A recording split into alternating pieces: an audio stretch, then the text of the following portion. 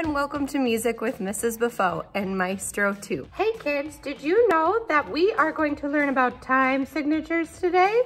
That's right, Maestro. I'm so glad you brought that up. We're going to be learning about two basic time signatures, including 4/4 and 3/4.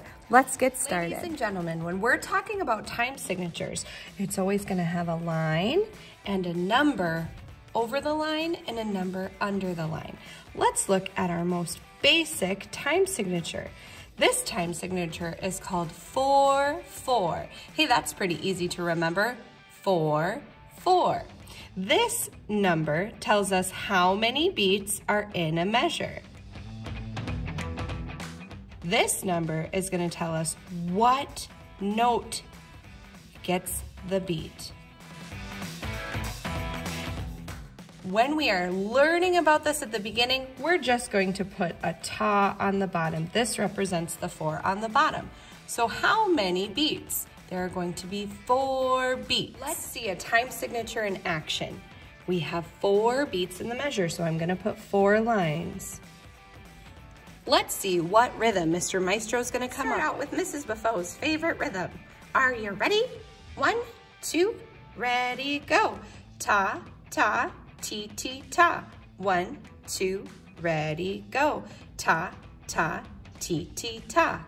Excellent job, kids. Here's a hard one. 1, 2, ready, go. Ticka, ticka, ta, 2. 1, 2, ready, go.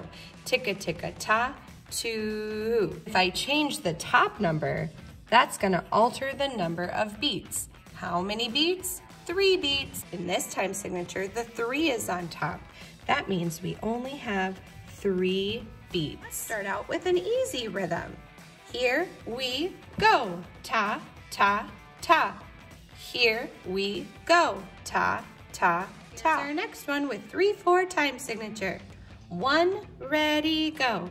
Ti, ti, ti, ti, ta. 1, ready, go. Ti, ti, ti, ti, ta. 1, ready, go. Ta, sh, sh. 1, ready, go. Ta, sh, sh. Okay, kids, here's my question section. What is the difference in these two time signatures? 4/4 or 3/4? Please raise your hand for a silent answer. Pick me! I know! Pick me! That wasn't a very silent raised hand, Mrs. Beaufeaux. I'm sorry, Maestro. I'm just so excited about this. Can I tell them about the difference between the two time signatures? Sure. Why not? Okay, once again, the time signatures are a number over a number. The number on top tells us how many beats are in each measure. This one gets 4 beats.